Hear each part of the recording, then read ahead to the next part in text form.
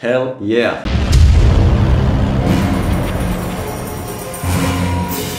Initiating.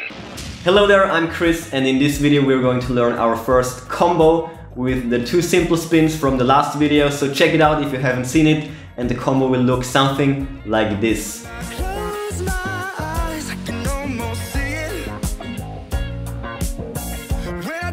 This is a combination of the backspin and the forward backward spin, and it is way easier if you execute this combo perpendicular to you and not sideways, mainly because of the backspin. It is simply way harder to execute sideways. But anyways, let's have a closer look.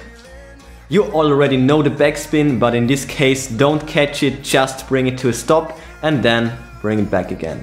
It is as simple as that, but it looks pretty impressive if you do it fast.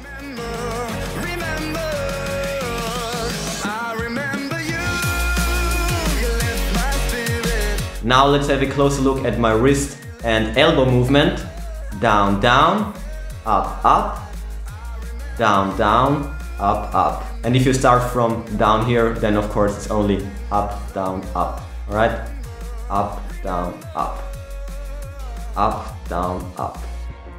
Up, down, up.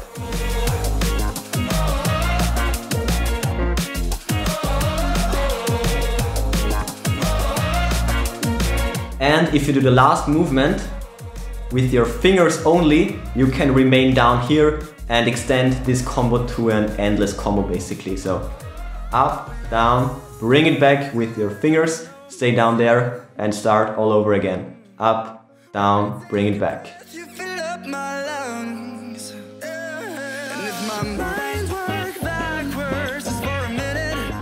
Up, down, bring back. Up, down, bring back. Up, down, bring back. Up, down, bring back. Hell yeah! And again, also try the forward grip, front spin, and there we go. It is way harder as always, but definitely a good practice thing. Whatever. In the next video we're going for a slightly more complex combo, and it will look something like this.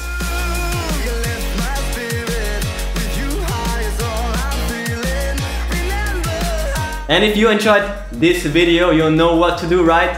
Hit the like button right now and leave a comment or question below, because I love answering them. And subscribe for the viral vibe. Oh yeah.